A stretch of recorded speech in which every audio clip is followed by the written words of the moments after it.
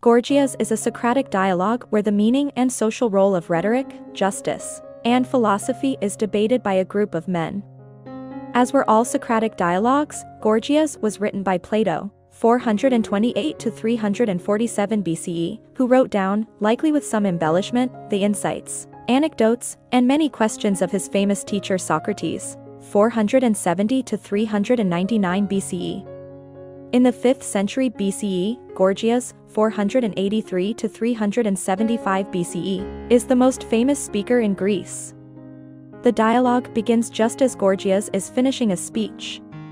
Callicles, a young politician, is hosting the famous speaker along with Socrates and his friend Chaerephon. Once Gorgias completes his speech, Socrates rigorously interrogates him. Gorgias's responses are brief and pointed. Gorgias agrees with Socrates that rhetoricians do not necessarily convey moral lessons.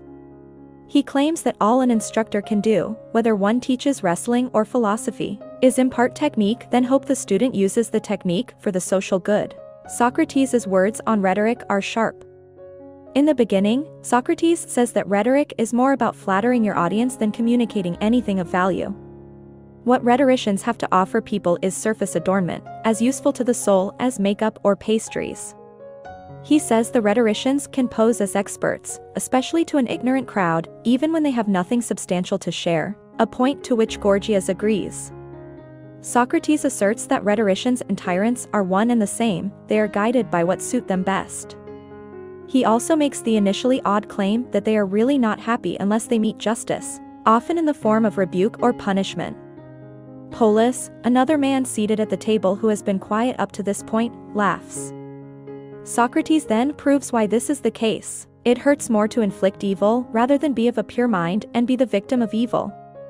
To Socrates, carrying the guilt of harming another person is soul-destroying. He goes so far as to say that if you encounter an enemy, you should do everything in your power to defer his justice in a criminal court. It is better to let him privately suffer. The third part of the dialogue is also the longest. It is primarily between Socrates and Callicles.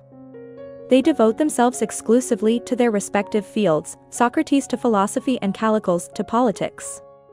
Callicles loves the city he has, while Socrates loves the pursuit of what he cannot hope to attain in full, knowledge.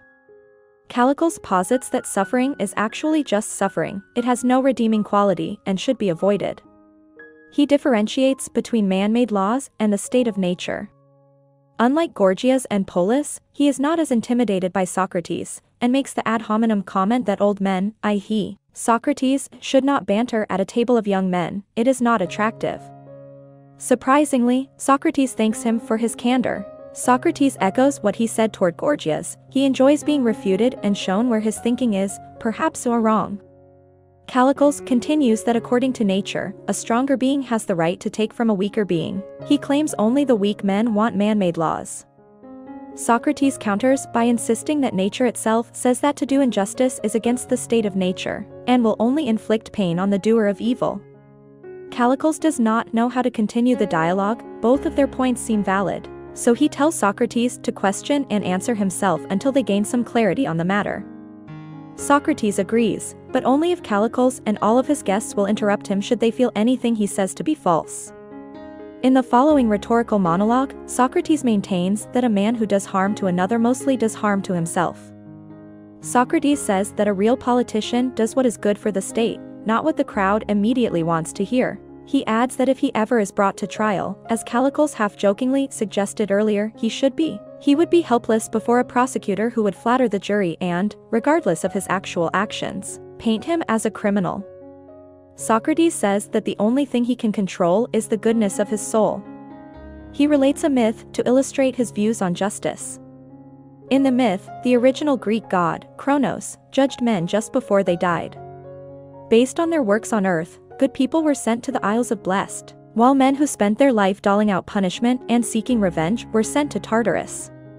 This system did not prove fair because the jurors could be confused by the men's appearance, skill with language, and fine clothing. Zeus fixed this issue by having souls judged only once they were dead and stripped naked. This way, a soul's final judgment would be based on one's actions, not one's ability to present one's actions in a flattering light. Socrates not only believes this myth to be true, but also believes that the evil deeds one performs while on earth manifest on one's physical body in the afterlife. Socrates invites other interpretations of the myth, but all are silent in response to him. Some critics have interpreted the silence of the table as acceptance of Socrates' proof. Others say the guests were simply tired of him talking, or that Plato wanted to make him seem more admired than he actually was.